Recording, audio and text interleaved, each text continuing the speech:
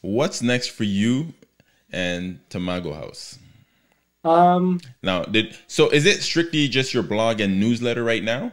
that's basically it. Yeah, there's no business Okay. plan with Tamago House or anything like that. And do you find has it been beneficial having that newsletter? Like, what are some of the benefits? Because I started one, Mhm. and slowly, I know it takes time. I'm not trying to have this thing kind of blow up in overnight. I don't expect it Yeah. to, but I'm trying to figure out. I mean, you've had this one. What has been some of the benefits of having this newsletter, and how has it worked for you?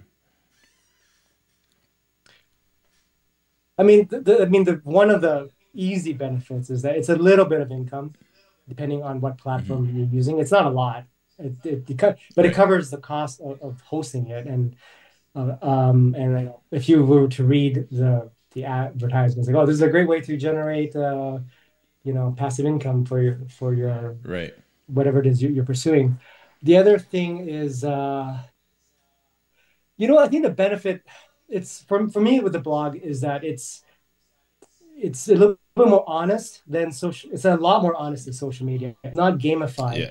um, Yeah. and the scale of it is much smaller. So the reason I started for it was that a couple of years ago I put on a landing page for Oscar's on sign up here for my mailing list, which I never wrote or updated, and then I checked on it Mm. like late last year, and like 800 people had signed up. And I was like, oh Wow. my God, like I should probably do something with this, right? Because 800 people Yeah. cared enough to give me their email addresses. Right. So I started this thing, and it's just sort of a way to I guess connect with people that Hmm. might be interested in the stuff I do Yeah. in a hopefully more meaningful way. Like you don't have to click the like button. You don't have to buy anything. I'm not going to dance for you. I don't need a Right. million Right. Right. followers, but just, you give me your email address, and by the metrics, 50% of you open it and read it. So Right. that Right. matters a lot more than somebody scrolling by and just mindlessly clicking like, I guess. Right. So I think the benefits are more subtle, but maybe longer lasting.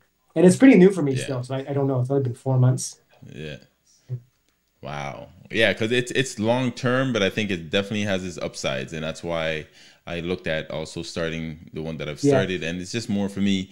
For me, it's more of an outlet as well, just because I share a lot of poetry on there, Yes. Yeah.